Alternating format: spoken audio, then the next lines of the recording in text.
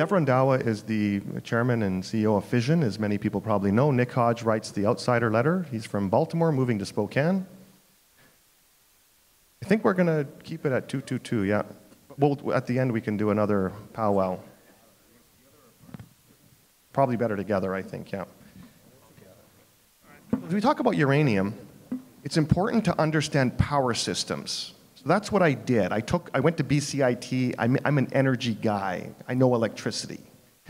America has an electrical capacity of 1,100 gigawatts. You need to know the difference between a gigawatt, a megawatt, and a kilowatt.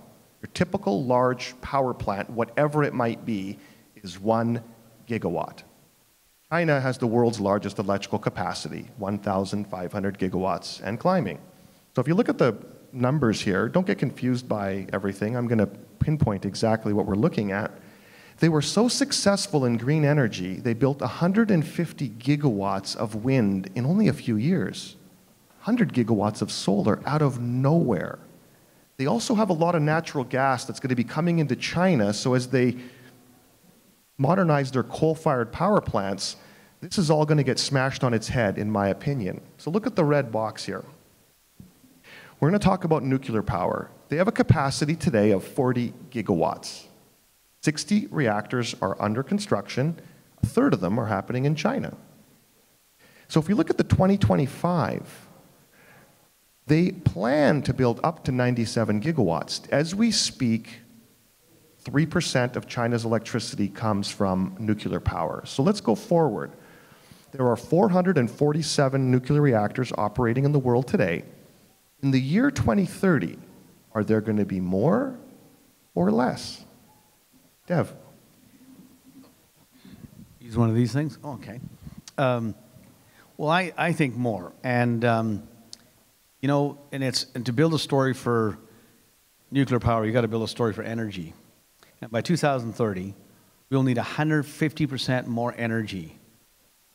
And so where is it going to come from? It can be renewable, coal, gas. The model for most people in the world is America.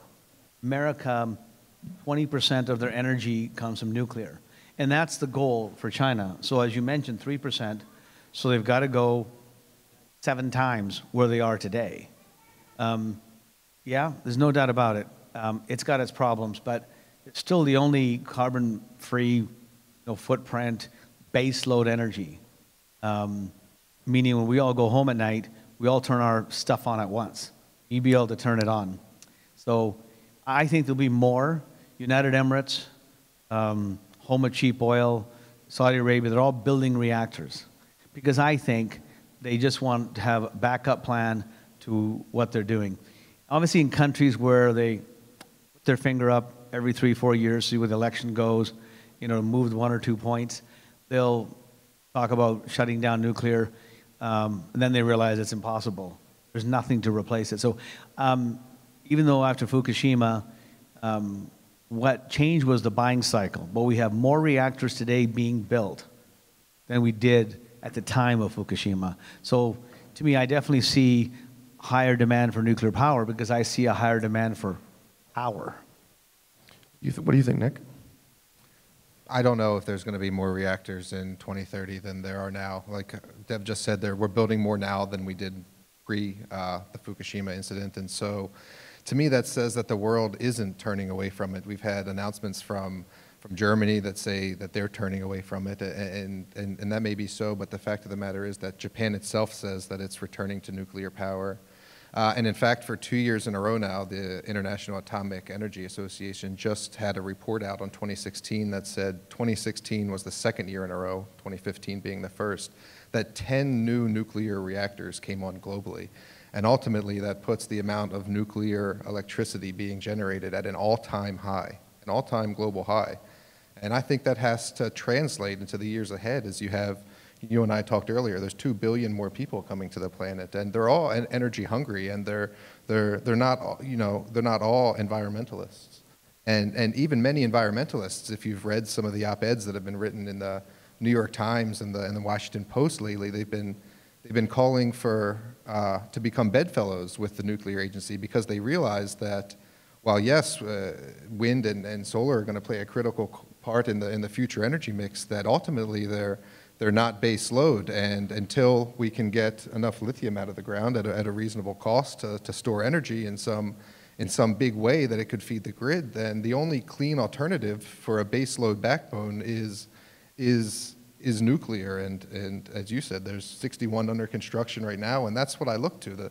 The 61 under construction are going to come online. They're not going to be abandoned. It's a multi tens of billion-dollar commitment, and each one that gets fired up is China's doing 2 a quarter now, requires 1.5 million to 2 million pounds of uranium just to start up, and then some other 500,000 pounds of uranium just to keep them running. And so, while it's a fun exercise to look 20 or 30 years into the future, the fact of the matter is I'm looking for today, and the World Nuclear Association says that we're approaching a supply shortfall in uranium. We're working through the secondary supplies, and look, the countries that are hungry for uranium, that are leading the demand growth, Russia and China, they're going out globally in a big way. Dev can talk to this. The Chinese invested a large chunk of change in his company at then higher prices, higher stock prices at the time. And so the companies that need it and that are pursuing it in a big way, I think are going to be undeterred. Previously, in the old first-generation nuclear reactors, they were a lot smaller. They were maybe 500 megawatts, half a gigawatt. Today, when they build them, they're a gigawatt, gigawatt and a half in a complex. So you can maybe talk about the amount of uranium that used to go into a reactor, the amount of uranium that's going to go into the new reactors. So even if we're in a scenario where there's 350 reactors, they likely will require more uranium than the 447 smaller ones. Well, very much so. They're going to get more efficient, so the numbers are always going to move back and forth. 100,000 pounds, or it's going to move 500,000. You know what? We can talk about what they need. They're new ones. What's the problem? Look, what we're talking with is, if I build a story here for more reactors, the question you should be asking is, why the heck is that spot price sitting at 20? That's what frustrates most people here, right? So we can talk more reactors, but for me, that's what, if the markets were efficient, uranium would be at $60, right? Because that's the average cost of putting a mine in production. So, but it's not, it's 20. And so that begs the question, fundamentally, why are we there? So whether they use more or not, and other people have got better numbers than I do, because I talk to the Chinese, they don't give me straight numbers. I'm their partner, they don't give me straight numbers, because they don't want everybody to know what they're doing pounds-wise. They're storing. And so I said, do you need 500,000 pounds? Do you need 250 now? And they won't give you any answers on the new reactors. They won't tell you. And they are the leaders. CGN will be the largest utility in the world in the next 3 to 5 years. You didn't even heard of them 10 years ago. They have the political will to get it done. We don't. Does everyone recall Fukushima happened in 2011, yeah? Everyone, that's obvious? I was in Tokyo last week. I spent 10 days there, and I met with a lot of different people. Japan has a power capacity of 290 gigawatts. Because they shut down the reactors, they're operating about 240. What are they going to do? I ask you, Nick, is the green movement, which is very strong in Japan, can these people have an impact now that LNG is globally prolific, the infrastructure is being built up, if they increase LNG natural gas energy production?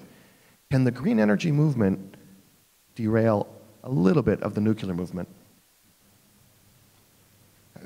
Derail is, by logic, contradictory to a little bit. I mean, if you derail something, it goes off the rails. So you can't, I don't think, derail a little bit. You either derail or you don't. And no, I don't think they're going to derail the nuclear movement in Japan. And as I said in my first comments, I think they have to be bedfellows.